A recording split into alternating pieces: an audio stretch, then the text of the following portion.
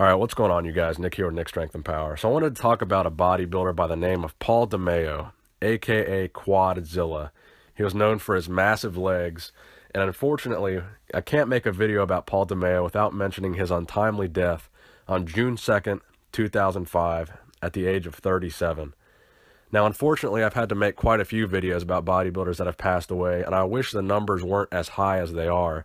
But unfortunately, the numbers are there, and the content for videos is there as well. So I want to make people aware of these things that have been happening in the bodybuilding industry. So Paul Demayo's death, the cause of death was listed as a heroin overdose. But there's a lot of speculation as to what really happened with that overdose and why it happened, including some speculation by Ed Connors. Now, for those of you who know who Ed Connors is, or who don't know who he is, this guy was the guy who founded the Gold's Gym franchise. This was the creator of Gold's Gym. So this guy is a very well-respected name in the bodybuilding community.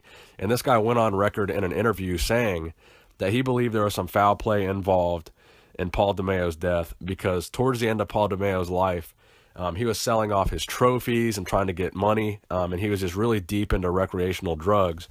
And apparently, the very next day after Paul Demayo overdosed, his best friend also overdosed on heroin the very next day.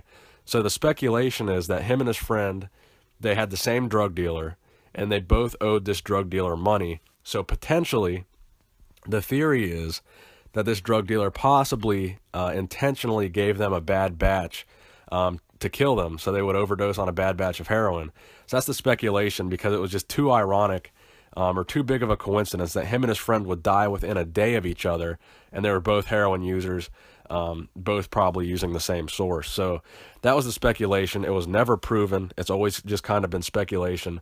But there was a lot of controversy with Paul Demayo and kind of the shady things that he got into later in life. So a lot of people blame a drug called Nubane. Now, Nubane was a drug that was really popular in the 90s for bodybuilders. It's basically an opioid pain medication, and it kind of served as a gateway to other recreational drugs for these bodybuilders, because these bodybuilders would use Nubane as a pain reliever, so they could train harder, they could train past injuries, they could train through the pain, and they would take Nubane, and eventually they would develop a tolerance to it, and eventually they would graduate on to other drugs, harder drugs, and other recreational drugs that weren't just for pain relief. They would graduate on to things to get high.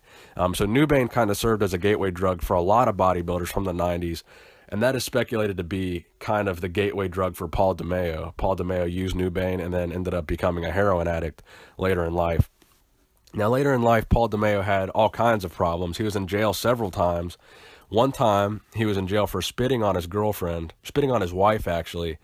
And then he also spent 2 years in prison for shooting at his girlfriend over some kind of drug dispute.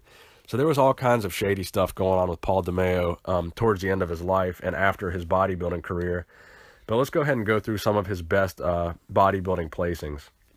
So in 1991, he won the NPC Junior Nationals Heavyweight Division and the overall. In 1991, he also placed third at the NPC Heavyweights. In 1992, he placed fourth at the NPC Nationals Heavyweight Division. In 1993, he placed third at the NPC USA's Heavyweight. In 1994, he won the overall and the Heavyweight Division at NPC Nationals, and that's where he turned pro. Then in 1995, he placed 12th at the Mr. Olympia competition, 10th in 1995 at the England Grand Prix, 9th at the Germany Grand Prix, and then 9th at the Spain Grand Prix. So 1995 was the last year that he competed in the IFBB and placed. So that was kind of where his career took a turn for the worse, and that's where he kind of went down that drug-addicted path. So his bodybuilding stats: he was 5'10", and at the peak of his career and competition condition, he was 252.5 pounds, and his off-season weight was 270 pounds. So he's a pretty big guy. So a lot of people recognize him as being a guy that never really lived up to his potential, because he definitely had tremendous potential to move forward and improve his placings. Because if you think about it, in 2005, when he died, he was 37. So in 1995, when he stopped competing, he was only 27. So he had tremendous potential to improve his physique, improve his placings, and to move forward with bodybuilding, but that's when the drugs kind of took over, and that's where he took a turn for the worse, and then he was never really heard from again on the bodybuilding scene. So Paul Demayo was definitely one of the bodybuilders that'll go down in history as not living up to their full potential and just being an unrealized potential in bodybuilding. So please give the video a thumbs up if you enjoyed it. Nick Strength and Power, signing out.